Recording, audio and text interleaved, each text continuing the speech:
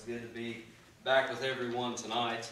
Turn your Bibles with us today to the book of Matthew and the 14th chapter.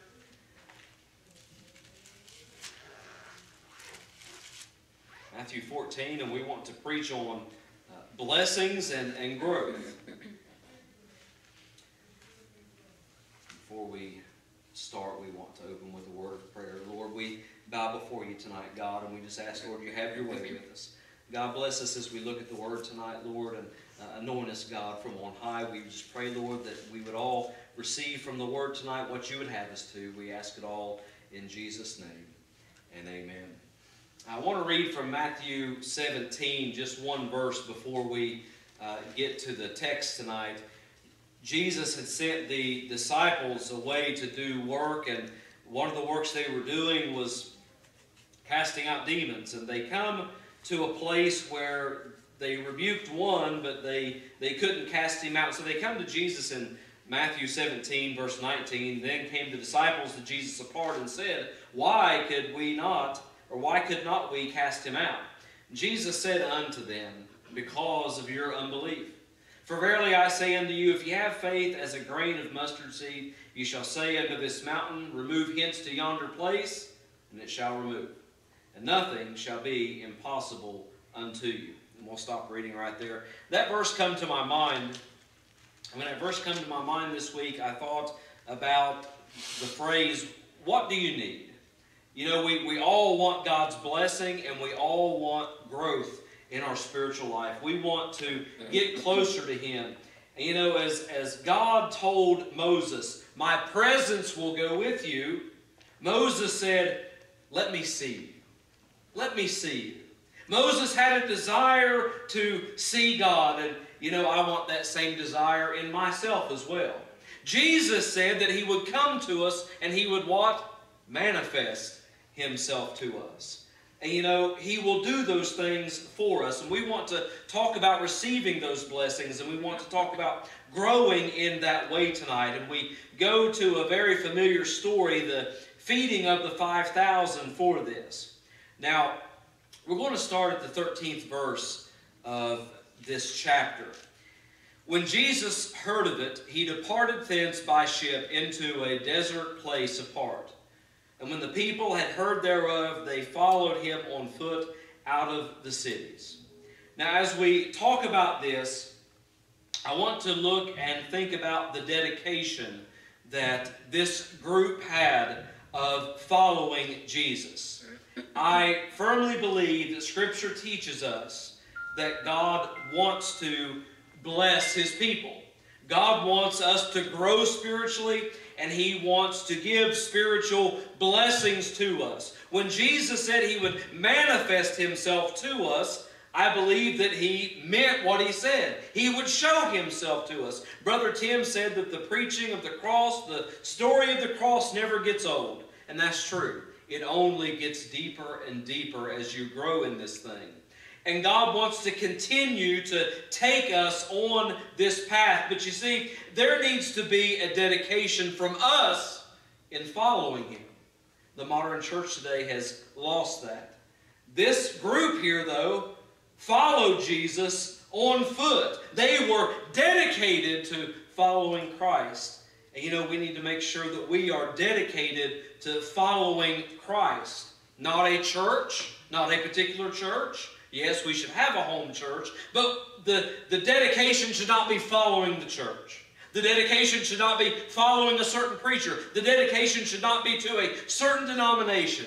No, the dedication in our life needs to be to following Christ and wanting to see him. Being like Moses and saying, no, I want to see you. Show yourself to me. And so as we go on down through here, actually, let me go ahead and read the rest of the story, and then we'll go through the points in the verses we want to look at. So we read the 13th verse. They followed him on foot out of the cities. And though continues, it says, and Jesus went forth and saw a great multitude, and was moved with compassion toward them, and he healed their sick. And when it was evening, his disciples came to him, saying, this is a desert place, and the time is now past. Send the multitude away, that they may go into the village and buy themselves victuals. But Jesus said unto them, They need not depart. Give ye them to eat. And they say unto him, We have here but 5 loaves and 2 fishes. He said, Bring them hither to me. And he commanded the multitude to sit down on the grass, and took the 5 loaves and the 2 fishes, and looking up to heaven, he blessed and brake, and gave the loaves to the disciples, and the disciples to the multitude. And they did all eat, and were filled, and they took up of the fragments that remained 12 baskets full. And they that had eaten were about 5,000 men, beside women and children. Now we often call this the feeding of the 5,000, but there was actually more there, as we see. But as we said, they received a blessing. We want to receive blessings. They saw miracles. We want to see miracles. We want growth, and certainly growth was going to happen as they saw these things come about. But as we said at the very beginning, the first thing we need to make sure is that there is a dedication to following our Lord, to loving Him above everything. The church at Ephesus, in the book of Revelation, they had everything that a church could have going for it. They had great works. They did not allow evil. They did not want evil around. They said, no, we don't want any of that. But yet, when it came time, and Jesus commended them on that, He said, that's great, that's wonderful. But He says, I have somewhat against thee, because thou hast left thy first love. We need to make sure that the first love in our life is Jesus. Otherwise, there will be no spiritual blessings, and there will be no spiritual growth happening. And so this group obviously had a dedication. They went out on foot. Went out on foot. I can remember stories of years back here in the old-time Christians here at this church. Of course, I wasn't saved then, but I can remember them telling stories about walking to this church. They would live on this road, or they lived up hollers off of this road. They would walk to church. Walk to church in the summer. They would walk to church in the winter. They would walk to church in the rain because they wanted to come to the house of God. I think that's absolutely wonderful and amazing.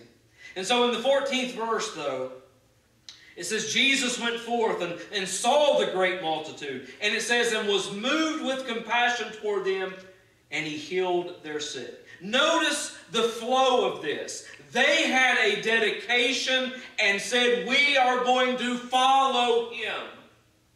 Then it says that He was moved with compassion. It was because of their dedication and faithfulness to Him that He was then moved with compassion. Now, don't make no mistake, I'm not talking about love. We know the Lord already loved them, because the Bible teaches He came to bear the sins of each and every individual. But He was moved with compassion toward them because of their dedication to Him. He saw that. God sees us. God sees whether or not there is dedication from us to Him.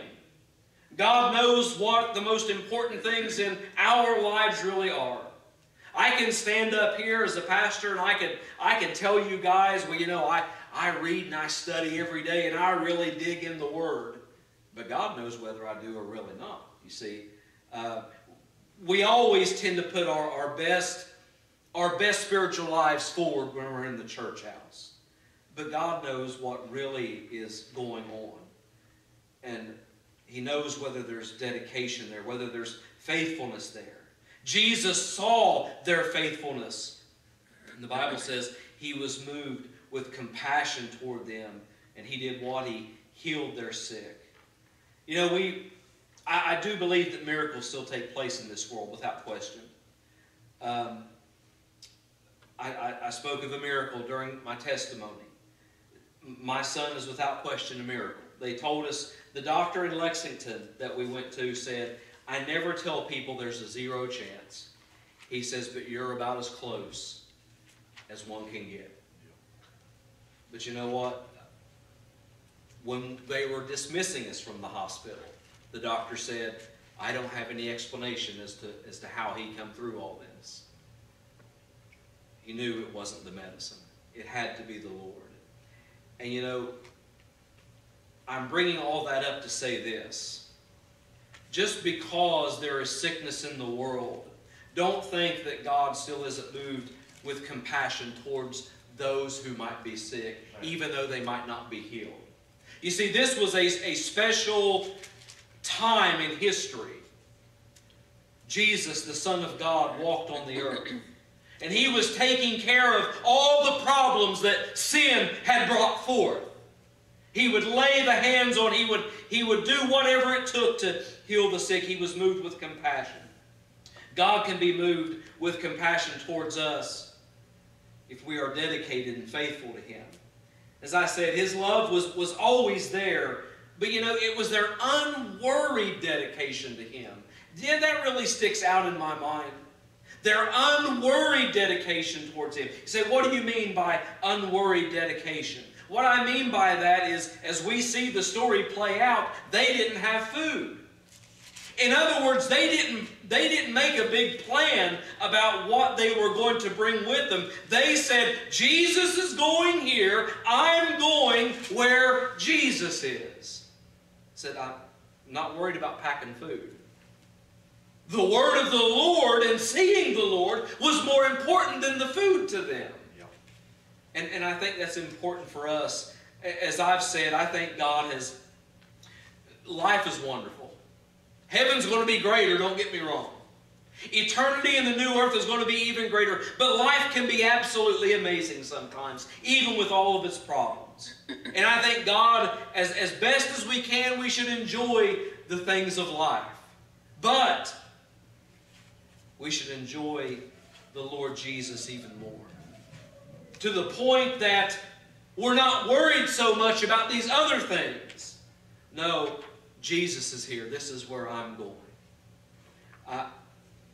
I'm a pastor. I'm a preacher. Tim's already mentioned it a little bit tonight. And I'm not saying anyone here is doing this. I don't know people's hearts, but I know I talk to other pastors, other preachers. There's a lot of people tonight who, in this country particularly, who are loving a whole lot more things than they are the Lord because they don't come to the Lord's house. Sure. Just a quick thing to throw out there. You know, pastor can't get if he's got an opportunity to talk about church attendance, he will. But moving on. In the 15th verse, and when it was evening, his disciples came to him saying, "This is a desert place, and the time is now past. Send the multitude away that they may go into the villages and buy themselves victuals." Now, let's stop right there for just a moment, because what we are talking about is getting in a place and being in a place where God's blessings are happening and growth is happening in our life. We read from Matthew 17 just a little bit ago. If you have faith as a grain of mustard seed, you shall say unto this mountain, remove hence to yonder place, and it shall remove, and nothing shall be impossible unto you.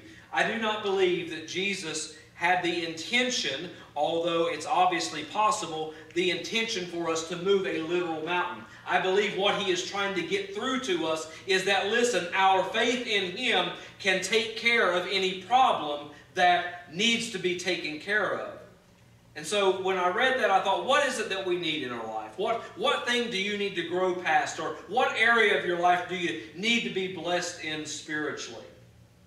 Now, that brings us to what the disciples said. The disciples said, this is a desert place. This is a wilderness. We're in an isolated area.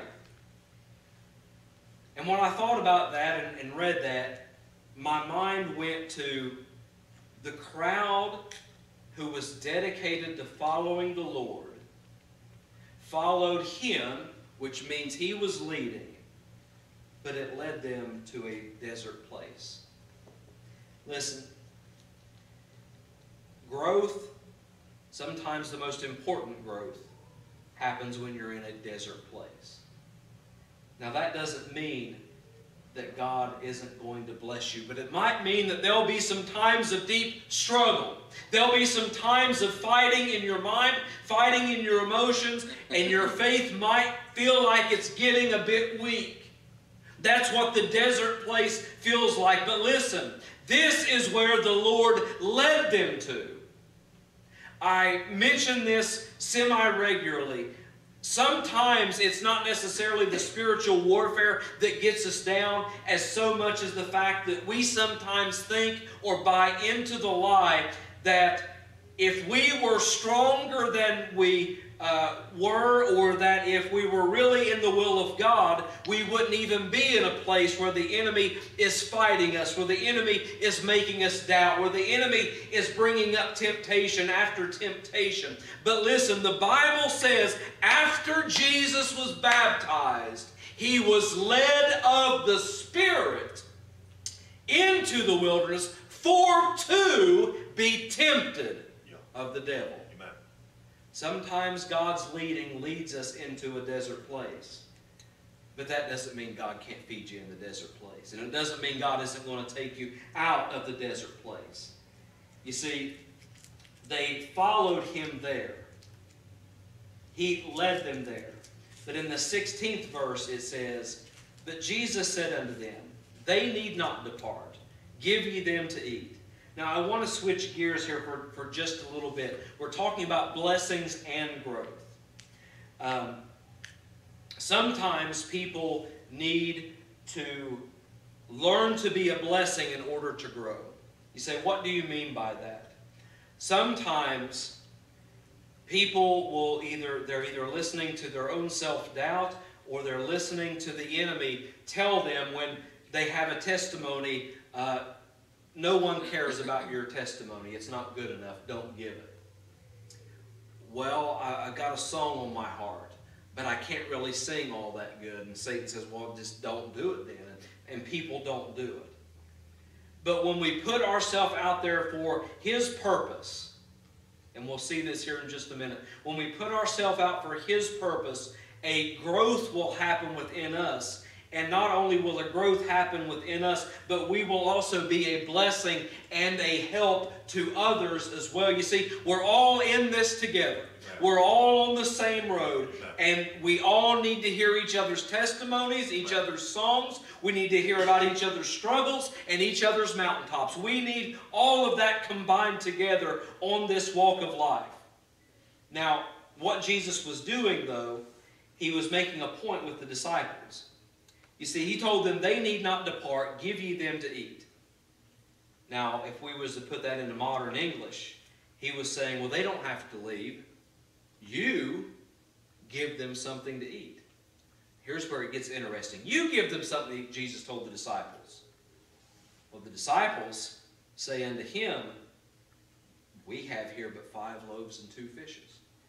That's a great important point. A great important point.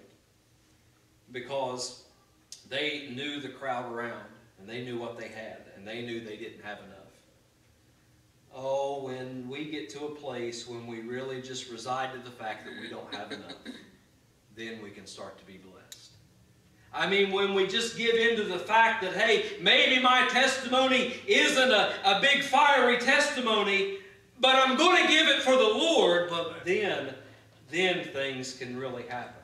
When you reside to the fact that maybe I'm not the best singer, but I'm going to go sing for the Lord. Maybe I'm not the best witness to someone, but I'm going to go tell them Jesus loves them anyway.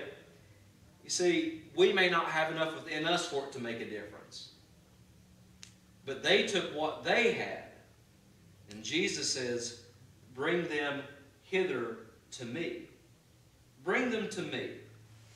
See, we got to realize we don't have enough. But at the same time, don't let not having enough stop you. So, what do we do if we don't have enough? Well, you see, we bring it to him. Testimonies, witnessing, singing, preaching, teaching, and just really all around life in general, whatever it is that we do. If we bring it to him for his glory and his purpose alone, great things can happen. Amen. Just for his glory and his purpose alone. This hit me because of Sunday. Sunday, I didn't feel like, I knew that was the message I was supposed to preach. And preachers know when it's the message. Sometimes you don't know. But sometimes when you know it, you just know. Yep. Tim knows what I'm talking about. but I didn't feel like I did a great job with it. And, you know, I'm thankful for everyone's compliments and everything. I greatly appreciate it. But you know what? This hit me. It's not about, if I come up and say what the Lord's given me to say, it's not about how I say it. It's not about how good I say it. It's not about how emotional I get or don't get. If I bring it to Him and say, use it for your glory, He can use it for His glory. Amen. Your testimony, your song, your witness, whatever it is, you're giving, whether it be to the church, whether it be to a ministry you support personally, whatever it is, just give it to Him for His purpose. Now, after they did that, the Bible says in the 19th verse, and He commanded the multitude to sit down on the grass. Another important point of blessing and growth is that it comes from obedience. He told the multitude, it says He commanded the multitude to sit down on the grass. I'm not going to hit on this a super long time. We've preached on this so many times, but as I look at many a modern Christian, not all, but some, one thing that is missing, and it's why the power in the church houses is missing, is because we don't obey. He is our King, our God, our Creator, our Redeemer. And so when He commands, we need to listen. Sometimes it's hard to listen. Sometimes He commands us to do things we don't like to do. But we still need to obey and we still need to listen. Sometimes we fall short. Not intentionally maybe, but we fall short in listening to Him and obeying to Him. Okay, when we do, we come before and we say, God, I messed it up. Forgive me. And He does. But we need to obey. And blessing and growth come from continued obedience. Okay, so moving on. So the Bible says that the multitude sit down on the grass and took the 5 loaves and 2 fishes, and looking up to heaven, He blessed and brake. This is kind of going back to what I talked about just a little bit ago. You might look at yourself, and going back to Matthew 17, I don't know what you might need tonight. I don't know what area you need blessed in. I don't know what area you need growth in. I don't know what your struggle might be right now. I don't know what you're trying to learn in your Bible study. I don't know any of that. But I know that it says if we'll trust, because that's what faith is, it's trust. We might not understand something completely in the present, but God says trust me. God just says, trust me. Jesus told the disciples, He said, unless you convert and become as little children, you shall in no wise enter in. What was He saying there? Was He saying for us to act like little kids? No. He was saying trust like a child would trust their parents.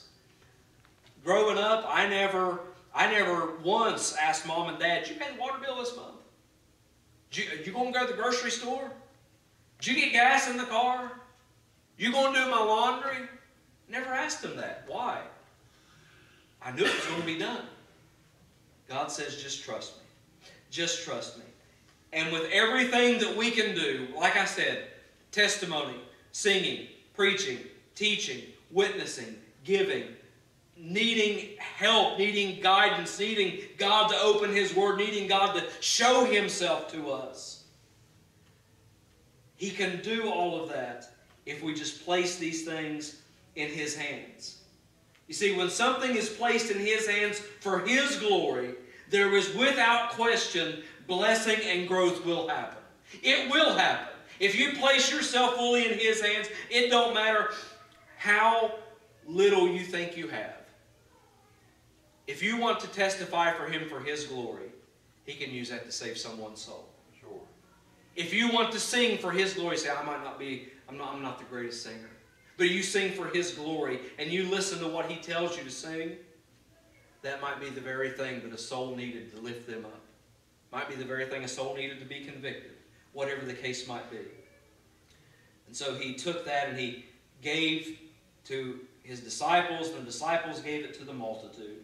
You know, this thought is sticking with me, so I just want to say this very quickly.